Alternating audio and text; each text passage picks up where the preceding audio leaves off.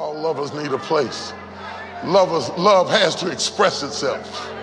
It has to express itself. It can't hide itself. It will show itself. All lovers need a place. Where are we going to meet at?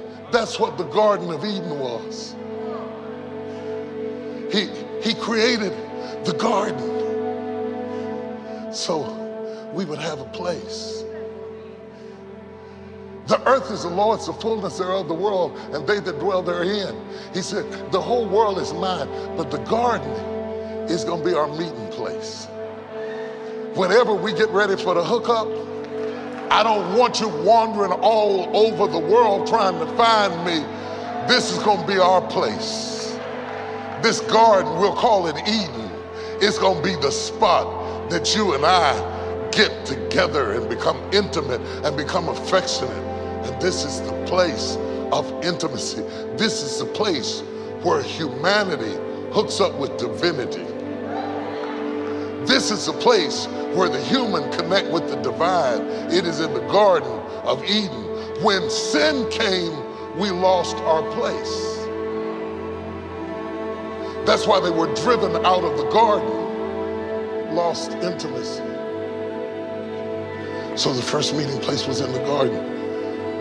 The second meeting place 2,500 years later is in the wilderness. Pharaoh, let God's people go that they may worship him in the wilderness. And he took them out into the wilderness, and there he built a tabernacle. And the tabernacle was there as a meeting place. What the tabernacle is in the wilderness, Eden was in the world. It's a meeting place. It's a place to hang out. That's why it is in the middle of the camp, and all the tribes surrounded, saying that God's saying, I won't be happy until I'm in the center of your life. You've been using me like a chick on the side. I'm your Sunday morning date. God said, I'm tired of dating you once a week. I want to be in the center of your life. And everything else you do has got to wrap around me. Everybody else you meet has got to wrap around me. Everything else you get involved in has got to wrap around me, because I am your tabernacle. I am the place of meeting.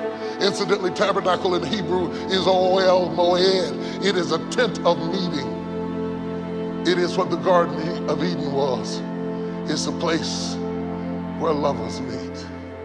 And then God said, I'm going to give you the ultimate meeting place, the rendezvous place. And he went down and told a girl named Mary, he said, I need to make it out of your womb so it's kin to me.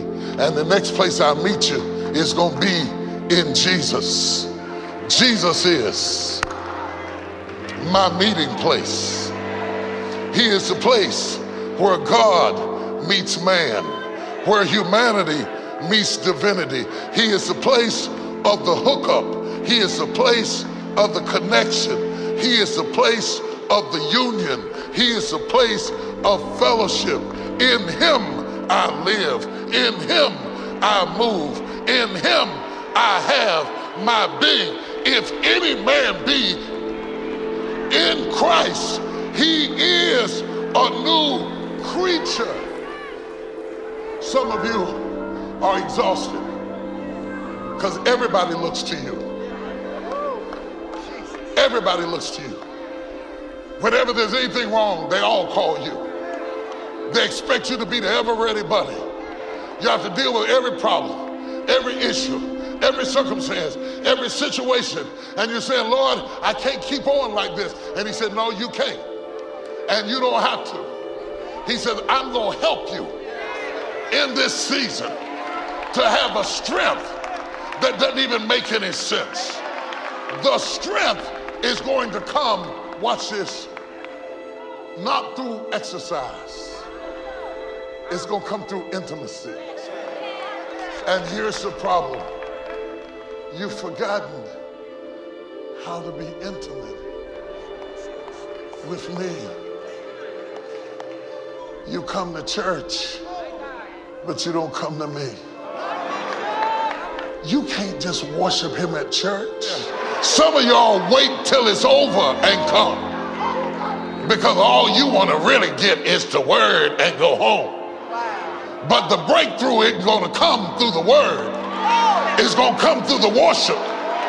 But because you don't know how, hey!